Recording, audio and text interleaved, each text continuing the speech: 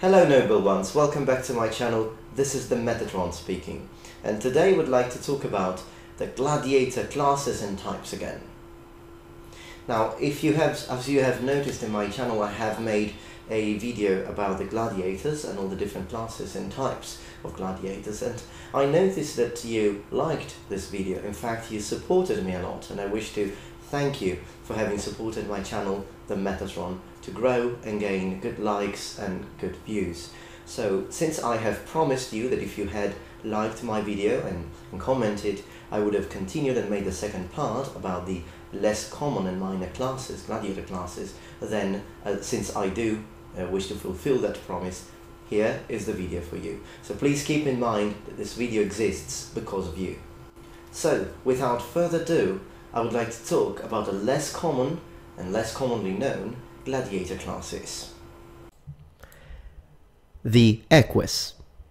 Now, not all gladiators fought on feet. Some gladiators used horses, so we have gladiators fighting on horseback.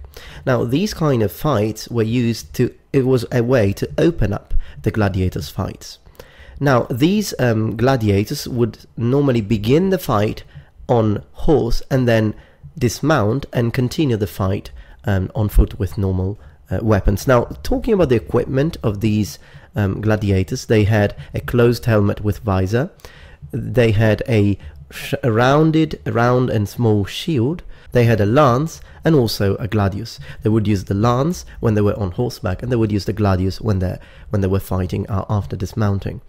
Now, what's interesting about this is that we don't have many paintings about these gladiators on horseback, because most paintings show them fight after dismounting, because they had kind of a, they would start on horseback, as I said, but then the actual most important part of the fight would be on foot.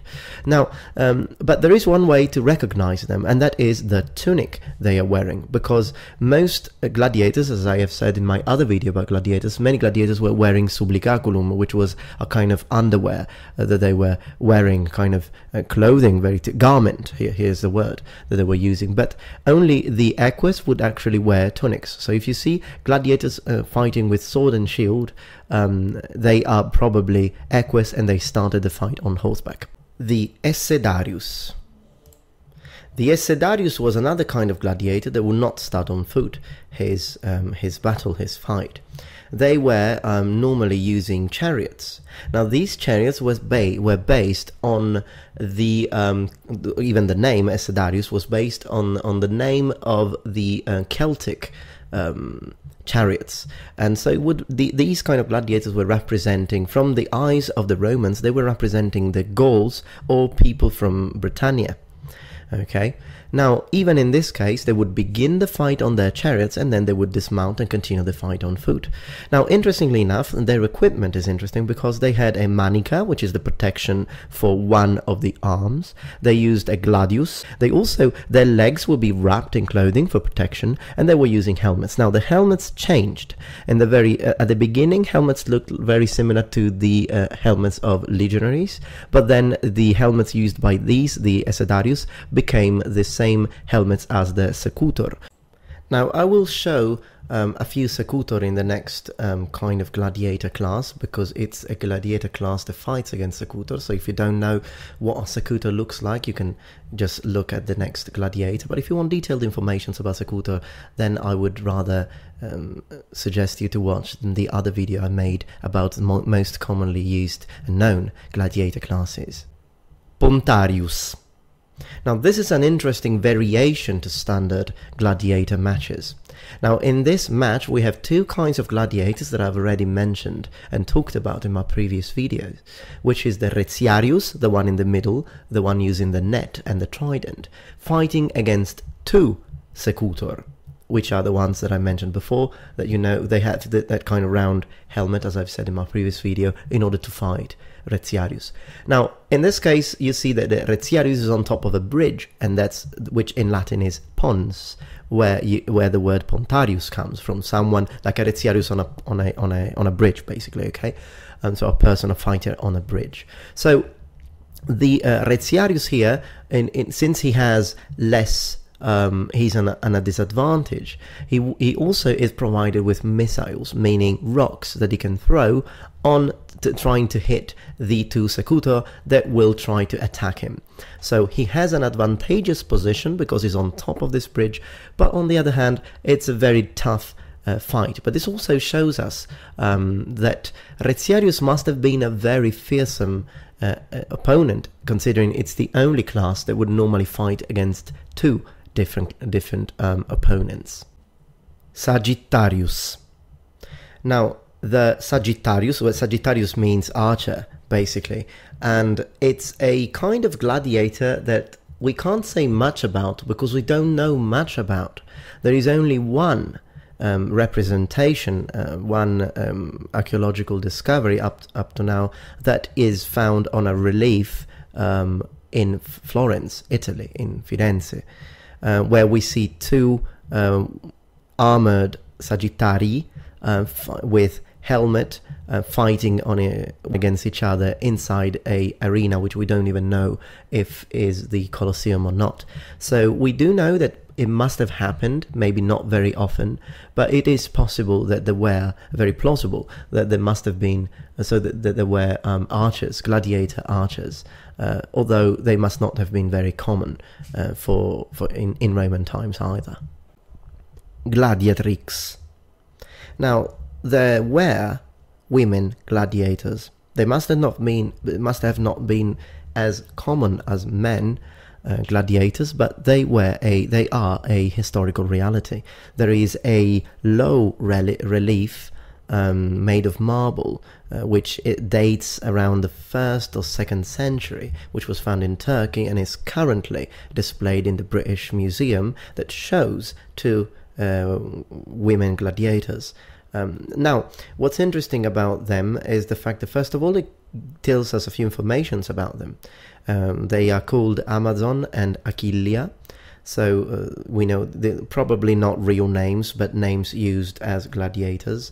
We know they are fighting against each other. They are wearing heavy armor, heavy armored, and so as far as the equipment is concerned, they look like probably provocatrices, so provocator, which is again a kind of heavy gladiator that I have talked about in details in my other video. And also it seems like they tell us in this low relief that they have received the missio. Now, receiving the missio means suspension, so when you honorably complete your gladiator career and you survive, then you are basically free. You become a free person. So this is what we know. We notice that they have no tunic, they have no helmet, and their breasts are naked. So as far as going more in details about the equipment that they were using subligaculum, the garment, greaves, a manica, so the protection, the sleeve, the protection for the arm, only one, and they were both using a sword and a shield. Crupellarius. Now I know what you're thinking about, what you're thinking of. The helmet does look similar to a medieval great helmet. It could be a kind of predecessor of the knight in full armor. We don't really know, but that's the idea. Now, the Crupellarius is mentioned by Tacitus, and is considered to be a Gallic warrior, a warrior from Gaul, from the province of Gaul, Gallia.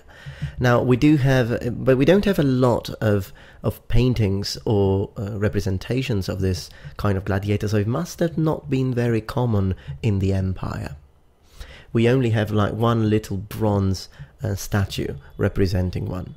Now this kind of gladiator comes from a kind of warrior from Gallia that actually was used against the Roman legions in the 21st year after Christ, Anno Domini, during a riot against the legions of Giulio Indo.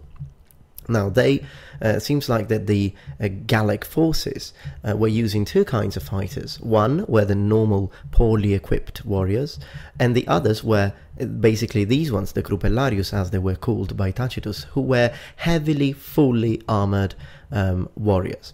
Now, it seems like from the text we read in Latin, obviously, but we read that the legionaries, at first, they had a lot of troubles and problems attacking fighting these Crupellari, because they were heavily armored and it was very tough to kill them. And in order to beat them, they actually used axes and pickaxes, and in the words of Tacitus, as if they were demolishing a wall, a stone wall.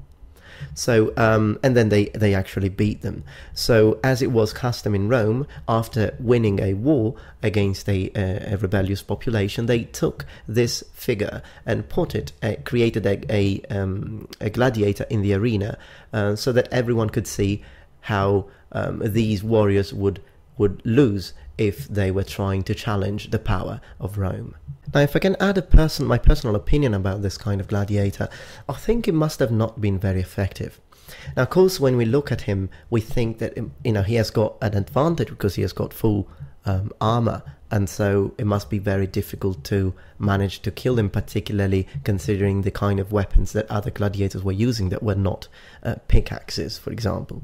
However, you do need to consider that at that time, I don't think the technology was ready for full plate armor, because we don't have pointing, and also because the kind of mobility that he must have had, considering it was mainly lorica segmentata, must have not been very nice, very good. Also, we need to consider the ventilation must have been a big problem, so you could have tried to tire him.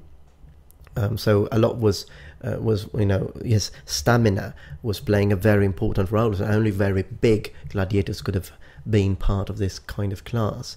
And also the weight of this whole armor must have been enormous, if you consider again that there was no pointing and that we don't have the articulated perfection of late medieval suits of armor and harness. Alright then, I think this covers most of the less minor gladiator classes, or classes that not many people know about.